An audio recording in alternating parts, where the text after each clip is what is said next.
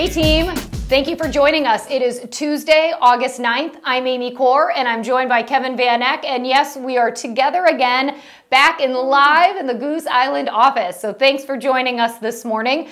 So we were both at Inman last week and it was an amazing week filled with lots of great information and great insight. So grab your warm cup of coffee because we're going to jump in and talk about it on this next episode of Coffee with Amy and Kevin. Yeah, really quickly as a tee up. Hi, Amy. Hi. Good morning, everyone. Yeah, so we're going to talk about what we learned at Inman. Now, there was a lot. There was a lot to learn and a lot to take in. There was some fluff, but there was also some good takeaways. So today, that's really what we're going to cover. We're going to cover, let's call it 4 things that we think you need to know whether you were at Inman or not, and you can take away and put it into your business. That's right. So I wrote down in my notebook, and I have it here actually on my card, 3 key words that I felt were the overarching sense of the entire week. And that was flourish, grow, and innovate.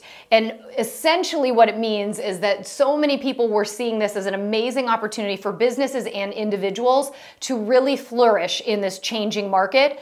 It was a great opportunity to figure out growth strategies. And then there was a lot of talk about innovation, technology innovation, ways of doing business differently. And again, not just on the brokerage level, but down to the agent level. And I would say the one thing too is that the biggest message I got as a takeaway was that right now everyone, and I know we talk about this a lot, but that across the country, agents that were there, people who were on the panels, all talked about this shifting market and really truly saying that they felt that this was the greatest opportunity for agent growth in these next 2 to 5 years as the market is shifting, as interest rates are going up, going down, going up again, as we're trying to balance out this supply and demand issues and all of these markets, that really it is going to be a situation of value, upping your game, and what are you offering the consumer. So, you know, I think as all of us are sitting here, and maybe some of us are nervous about where this market is going to take us,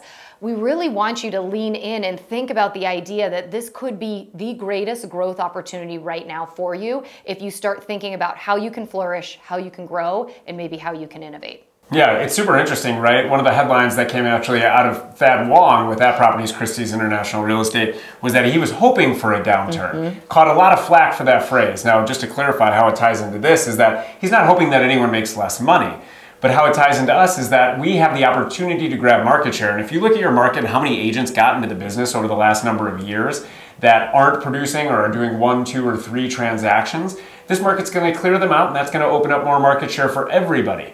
So the other people that are competing for market share are the disruptors, the companies, the iBuyers, and you might have them in your market. We know Zillow shut down their iBuying program last year, but one of the people that was on stage, one of our favorite people, Mike Del Prete, talked about how the companies are coming for your commission. All of the big money companies, they're hedging that they're going to take commission from you and cut you out of the industry so that they can start to take their own market share. And a good example of this that he used was that while Zillow shut down their iBuying program, Opendoor just partnered with Zillow. So now on Zillow, it's going to be a possibility for your clients to click a button while they're looking at their Zestimate, click a button and request an offer from Opendoor, cutting you out of the deal entirely. So with this sort of noise going on out there, it's really important that we do exactly what Amy was saying, which is flourish, grow, and innovate. It's taking advantage of what's happening in the market, grabbing as much market share as possible, differentiating yourself, and doing the next 2 things we're going to talk about as well. Yeah, and I think it's also not freaking out about hearing what Opendoor is doing and the idea that they're trying to push agents out. The more you know about that, then the better you can prepare to help your clients understand what that means if they do go through that process, that they don't really have representation, that they are going to be working kind of on their own. So I wouldn't be afraid by a lot of these disruptors. The biggest thing you could do is read, learn, and understand what they're trying to do so that when you articulate your value, you make sure a consumer understands that's why they need you that much more. And so I'm going to dive into also what I saw a lot of on these panels. Again, kind of the same messaging across the board, people dialing into their CRM. That 3-letter acronym came up more times at Inman than I think I say it myself during coaching and training. But it's true. And, you know, and the idea is that, you know, agents are really feeling like this the way to survive is to really dive hard into relationships. You can buy leads. That is definitely an option in a program, but I'm talking mega producers, people who have now teams that they've developed over time. They're teaching their team members how to learn how to build their own CRM because they see that as the greatest chance of success, not just for them as a team leader, but for their own new agents that are coming into the market. So keep that in mind, you know, as we're looking at where are we going to flourish over time and grow. I really still believe it's doubling down on your database. The other thing that I got from a lot of this messaging, and they're almost giddy about, is the idea that as the market slows, people are going to freak out, agents are going to get scared, and they're going to do what is very natural, which is pull back from expenses. So they're going to pull back and not do as much marketing. They're going to pull back from, you know, client gifting that they're doing. And a lot of these agents say, well, that's kind of the natural tendency for some. They're actually going to be doubling down. They're going to be making sure that they're still doing everything they've already been and maybe even harnessing some new ideas to take opportunity from those who do pull back. So CRM and doubling down on your marketing efforts were those big messages that I got from a lot of these big agents on the stage. Yeah, and the last thing, I mean, there were many, right? But the last thing that we're going to talk about today was innovation. And it's what you said at the beginning. A lot of times we think about innovation when it comes to tech. But it also comes to your process, the way you work, the way you operate with your clients, and also the way that you continue that relationship that you were talking about, Amy.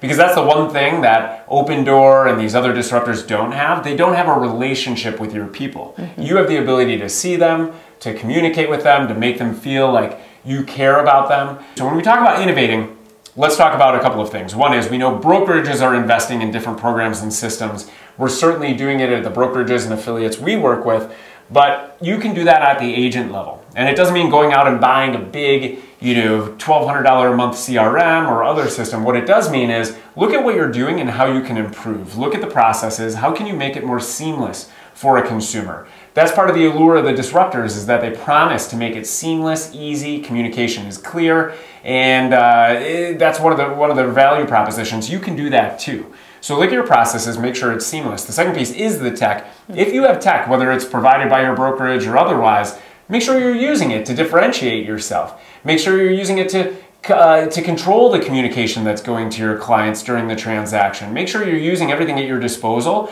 So it doesn't mean investing huge amounts of money in these crazy Star Wars ideas. It does mean improving and creating innovation within your processes and within what you're using in an intelligent, thoughtful way, so you can elevate yourself above those agents that aren't investing in marketing, that aren't innovating. Yeah, I mean, there was so much that we learned and saw at Inman. It was a great experience, but you can check a lot of it out at inman.com. If you've got a member, they send lots of articles. It's just a great resource for you to be at the pulse of what's happening, not just in your hyper-local market, but nationally. So a great opportunity to learn more. We had a great time, felt like we had some great tips that we got. Hope you can get a little bit from what we gleaned, and you should make it a great day. You should make it a great day. Yes, make it a great day, make it a great Tuesday, and until we see you next week, remember, you got this.